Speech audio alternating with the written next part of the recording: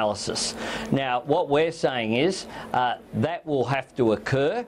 The projects that were named today were to give examples of exactly where we know projects that do stack up, and each and every one of them stacks up. But who makes the final decision?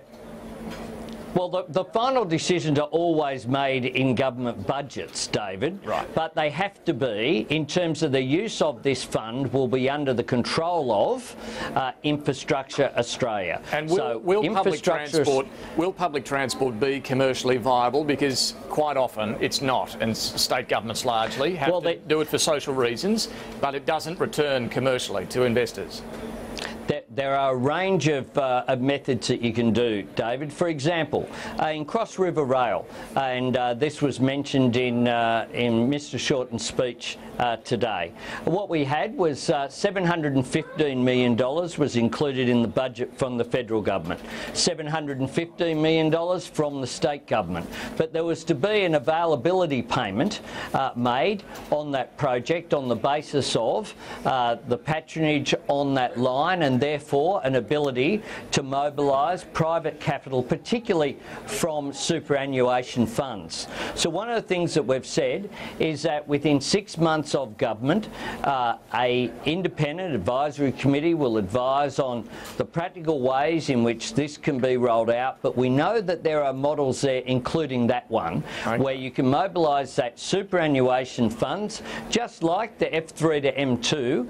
A small contribution from federal and state government has meant a tenfold investment as a result of that, and the F3 to M2, now known as the North Connects, that was just a good idea for decades, is now under construction. A quick one finally, amongst these priority projects, I didn't see one of your favourites, one of your pet projects for many years, high-speed rail, Anthony Albanese. Will that happen should Labor be elected? Well, I'll be reintroducing the bill to establish a high-speed rail authority next Monday, David. There you go. Into the Parliament, and I'll be very happy to come on the show next Monday and talk about it. There's no doubt, for example, there's another cost-benefit analysis that's been done. $2.15 benefit for every dollar invested between Sydney and Melbourne, and a very viable project that requires cooperation across state and territory governments and local government. It requires that project to be progressed, and that's why we support the establishing of the High Speed Rail Authority, which was recommended by people like Tim Fisher and Jennifer Westacott from the Business Council of Australia, who are a part of the interim advisory group that I established and that was abolished by the incoming government. Anthony Albanese, we'll have to leave it there. Thank you for joining us this afternoon. Good to be with you, David. Well, for some government reaction now to what Labor's announced, the newish Minister for Major Projects, Paul Fletcher, joins me in the studio. Thank you for your time this afternoon, Thanks, Minister. David. Now, I note today you've basically dismissed Labor's ideas. I thought Malcolm Turnbull was keeping everything on the table. This one's ruled out. Well, look, the first thing to note is that there's plenty of work going on under the Turnbull government in relation to our infrastructure package, some $50 billion. Projects like the Bruce Highway and the Pacific Highway, Anthony Albanese mentioned both of those. They were mentioned by Labor today. They're being delivered. There'll be a 4-lane highway, Sydney to Brisbane, by 2020, $5.6 billion going into that. There's $6.7 billion going into upgrade the Bruce Highway. That highway vital. What about some of those others like Melbourne Metro, Cross River Rail in Brisbane? What's happening with them?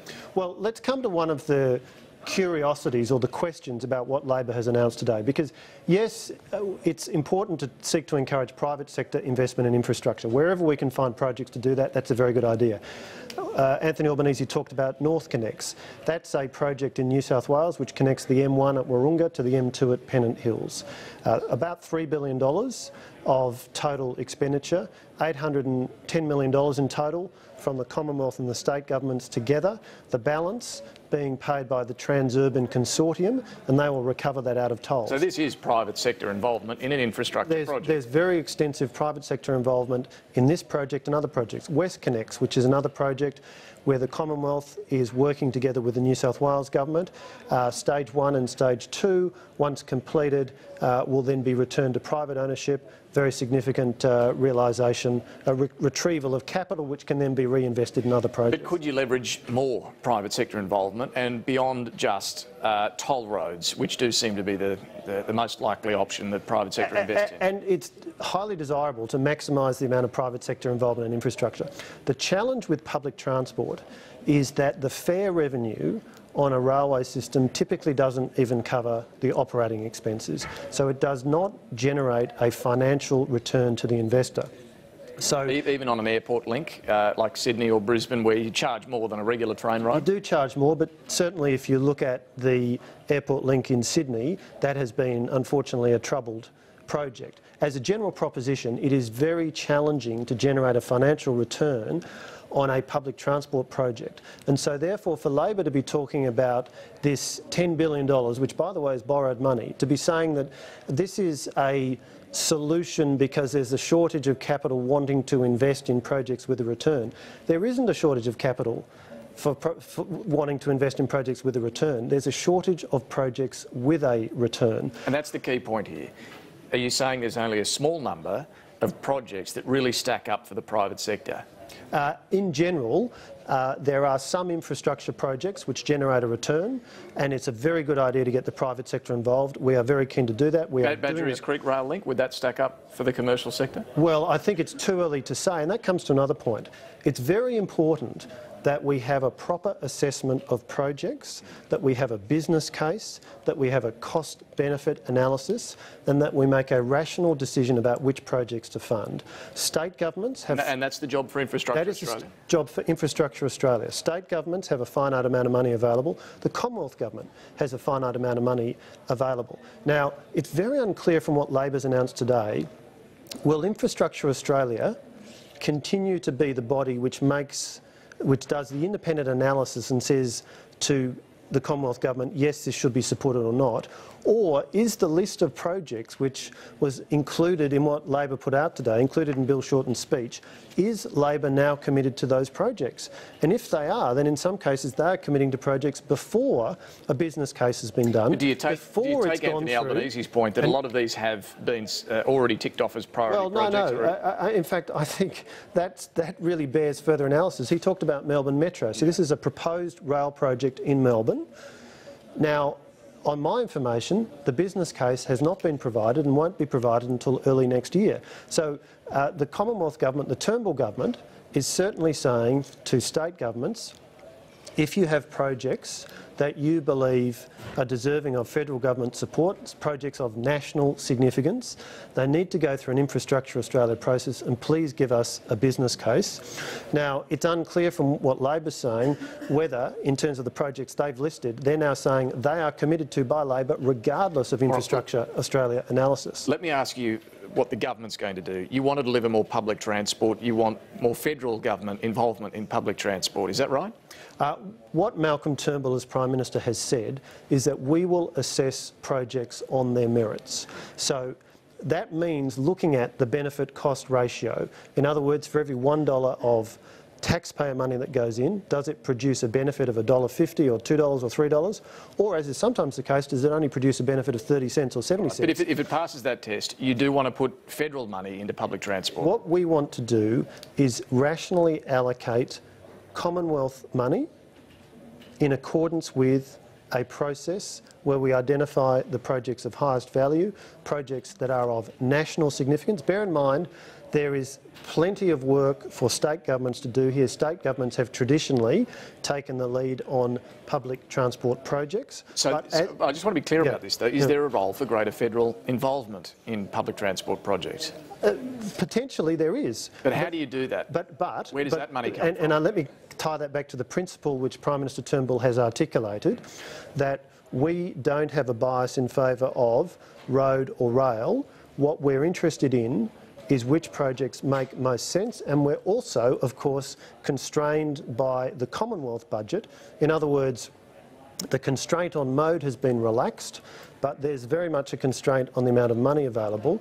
Now, Labor's proposal is to go out... You'd be borrowing money too. Labor's proposal is to go out and borrow additional $10 billion. We're in deficit, so you'd be borrowing But we are in the process of, as Treasurer Morrison has stated, we are in the process of seeking to get our budget back into surplus over time. So it is very important that as we look at what we do in this space, we are conscious of the fiscal constraints. And can I make the point that $50 billion plan that we have has an enormous amount going on. Pacific Highway, Bruce Highway... Sure, but just back on public transport, it sounds from what you're saying like you're not going to be able to leverage private sector money for any public transport either.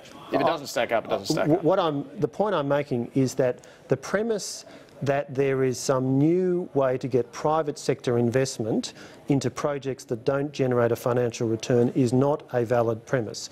Does it make sense to maximise opportunities to get private sector investment in infrastructure? Of course it does.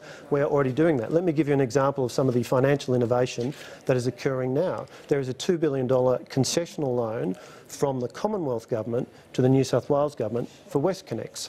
Now that is important to allow the stage 2 to be brought forward as quickly as possible, and in turn for the combined 2 stages to then be sold to realise capital to reinvest. So that's very important. But it does sound that's partly what Labor's talking about, concessional loans. Well, the point I'm making is there's nothing particularly new here. This is being dressed up by Labor as some bold breakthrough on infrastructure. Look, we welcome creative thinking, but they don't have an answer to the fundamental problem. How are you going to get private sector investment into projects that don't generate a financial return? And nor do they have an answer to the fact that, you know, we are doing this stuff, we're delivering this stuff. The projects that Albanese is talking about, many of them, we already have well underway. Can I make this point as well? When we saw the chaos from the previous Labor government with pink bats, with school halls, with their mismanagement of the NBN, a huge infrastructure project which they failed to take to a cost-benefit analysis with Infrastructure Australia, does anybody really believe that Labor is capable of delivering on a plan in this space? Paul Fletcher, we will have to leave it there. Thanks for joining us this afternoon. Thank you. We're going to turn now to the situation in Syria, where, as we've been reporting, Russia has really ramped up its campaign. It's lobbed in some 26 cruise missiles. That's on top of its air campaign and a ground campaign coordinated with the Assad regime. And it seems Hezbollah and Iran. Joining us now is John Blaxland from